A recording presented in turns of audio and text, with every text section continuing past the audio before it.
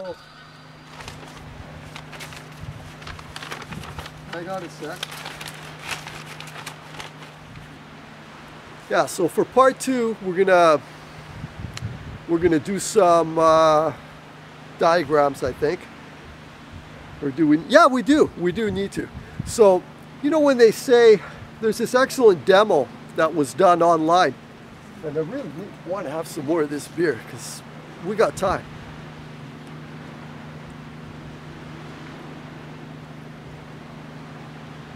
Ah, I love this location I'm at today. It was actually, it's kind of a military fort here, so it's really cool. Let's just chat a little here. So what they're saying is that,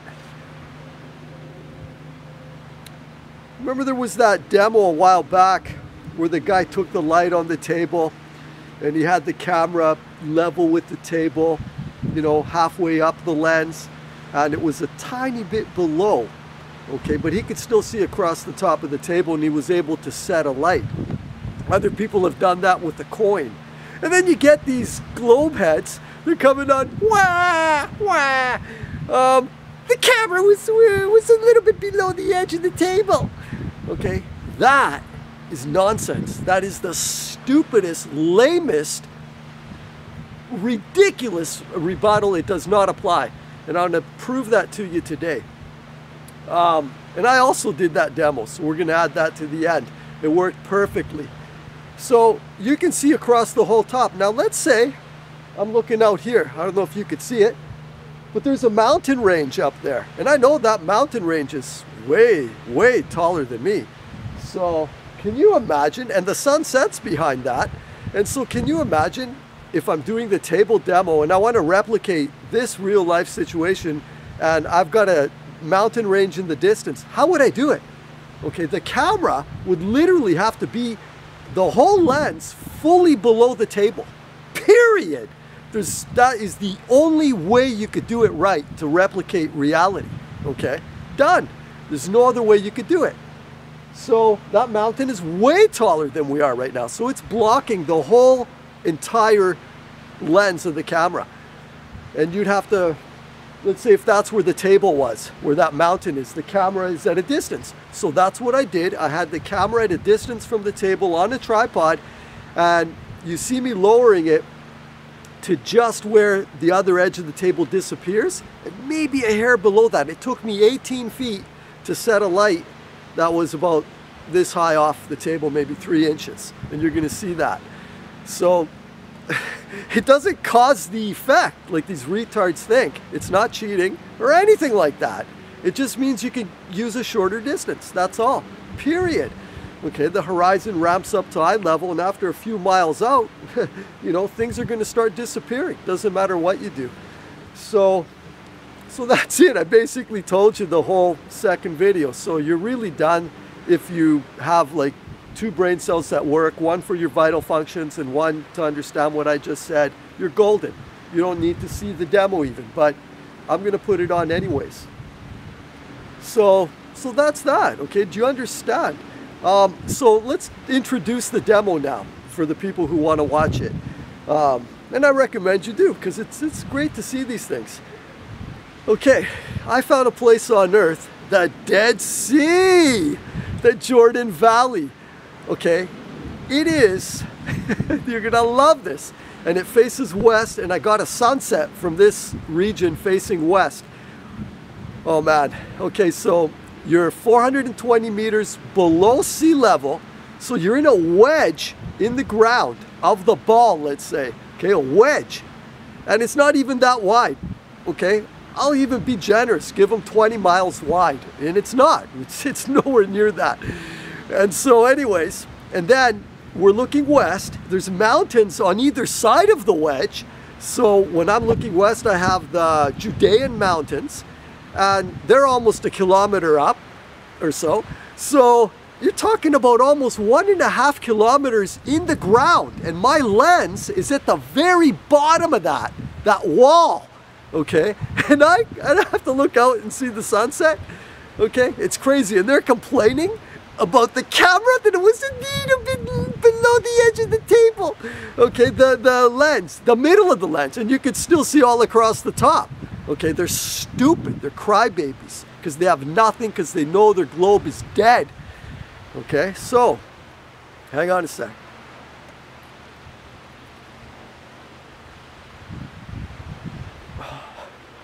This beer is so smooth, so beautiful. Oh, highly recommend it. Now, so where were we? The edge of the table. Yeah, so we're in the Dead Sea, and I'm watching the sunset. I even have footage that says 3-hour time lapse in 1 minute. So it sets nice and slow, just like it would anywhere else on Earth, believe it or not.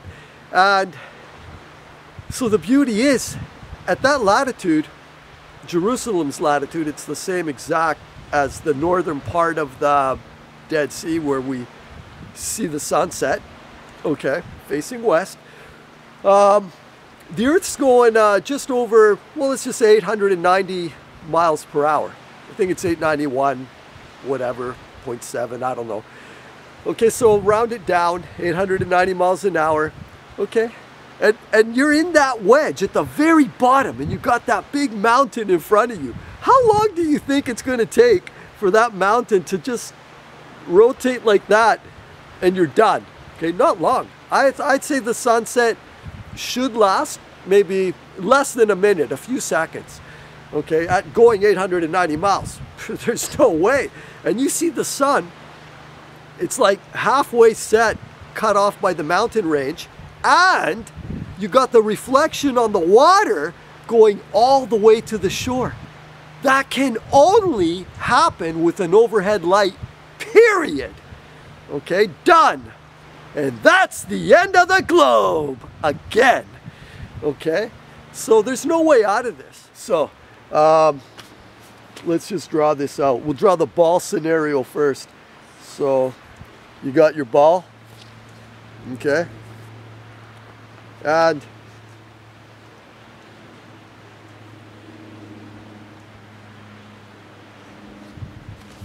you're right there at the bottom of that.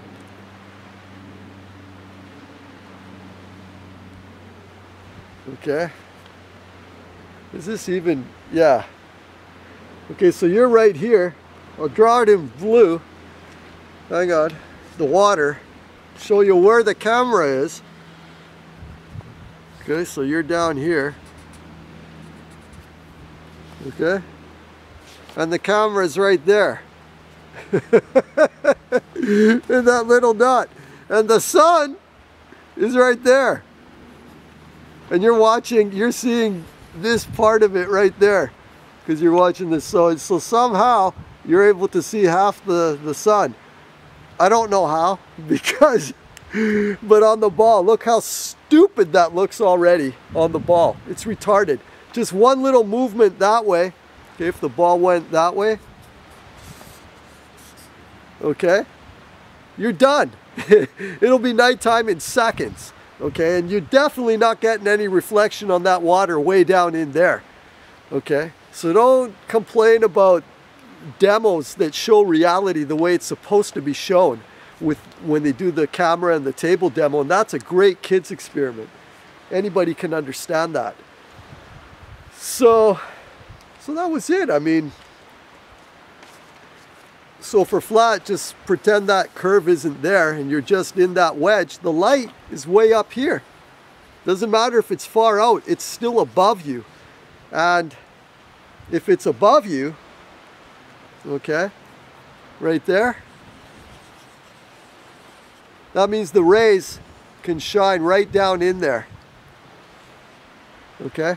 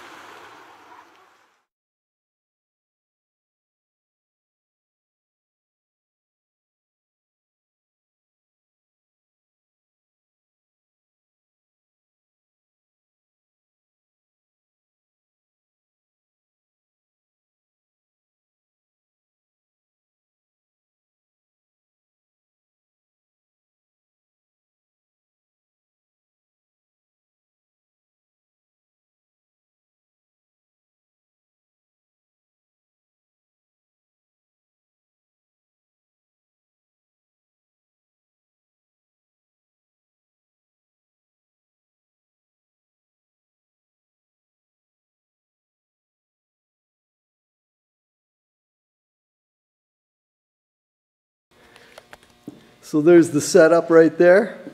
The camera ready right there. Okay.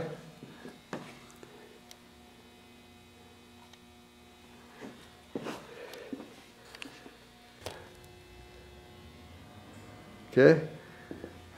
Got lots of good distance today. And let's try some experiments here.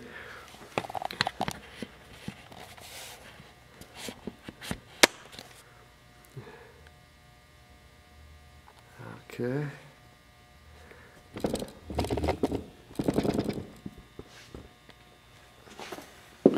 So I brought a magnifying glass, handy magnifying glass so I can use on my LED screen to make sure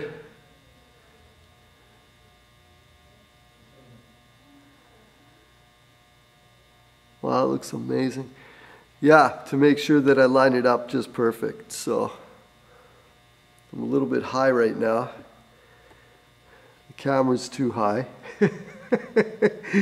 Oh boy.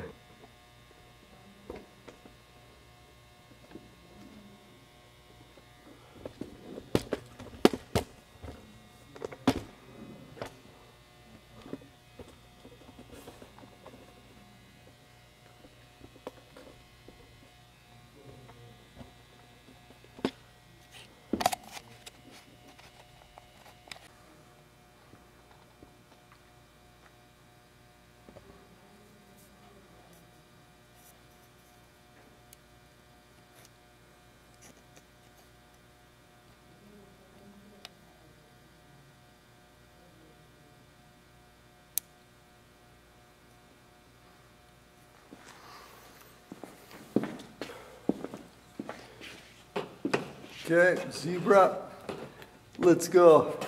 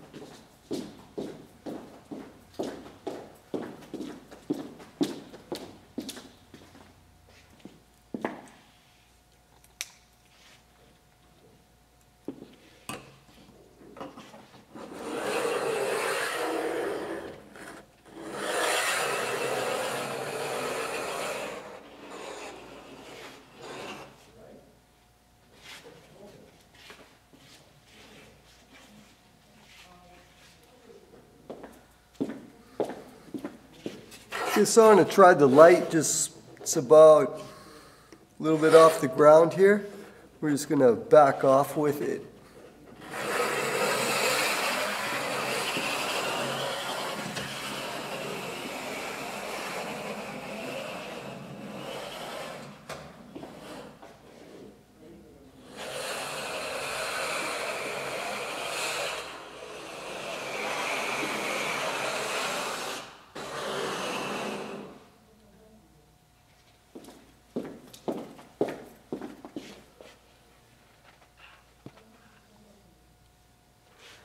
Okay.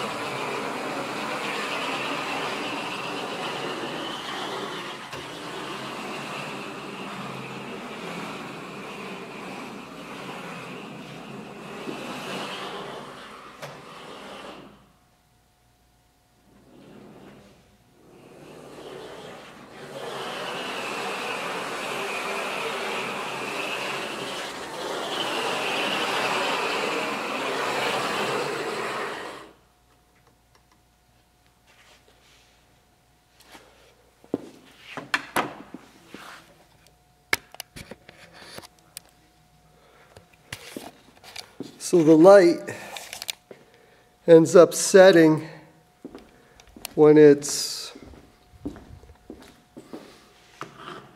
right about here. Okay, before the end of the second table, that light sets. Okay, so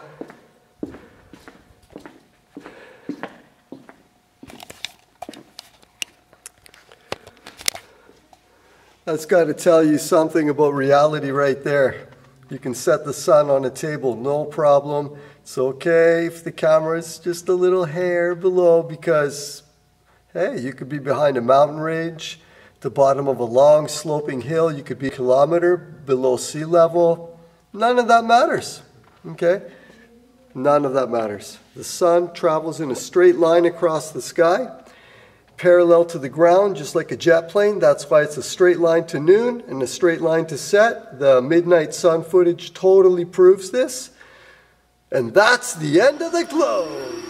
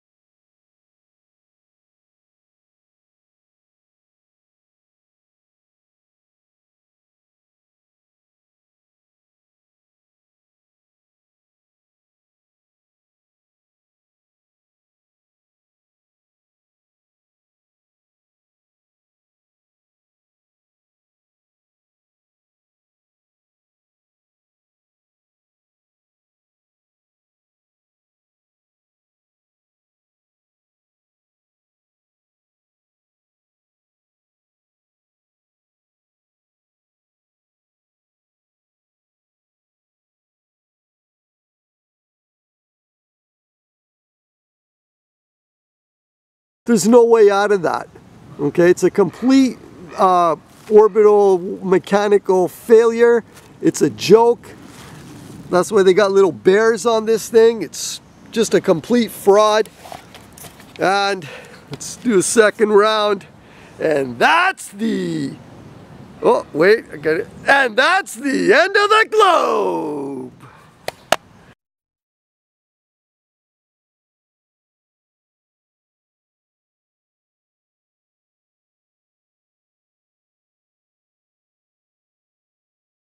Okay, that's it. Video's done. All right, so the rest we're going to be chilling. Of course, we're going to bring up some more amazing points as usual. I'll go get the sun maybe. It's one of those disco balls. We might as well. Let's go and show you what it is.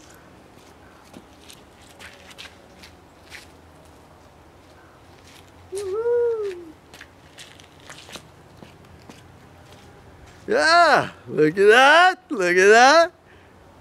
Woohoo! You can tell by the way I walk. There it is. All right, can you hear the Bee Gees playing? Okay, that's it. Utter stupidity that all these balls are floating around and you're on a ball and you're going 1,000 times faster than a speeding bullet in 5 different directions simultaneously, and you can't feel a thing. Okay, that's what you believe is a globe hugger. Okay, don't be stupid. All right, done. Okay, so now that we cleared that up,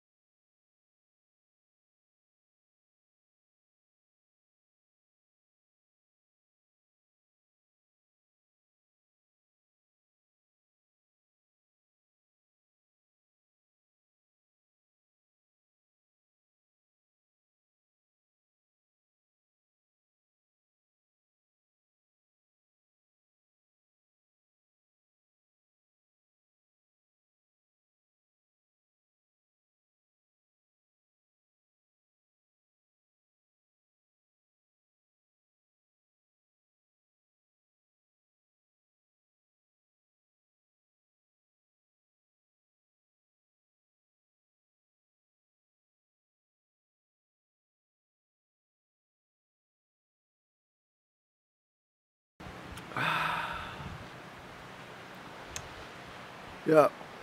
Oh, you know what? I missed a great shot of a globe head. I have to show you this. Hang on.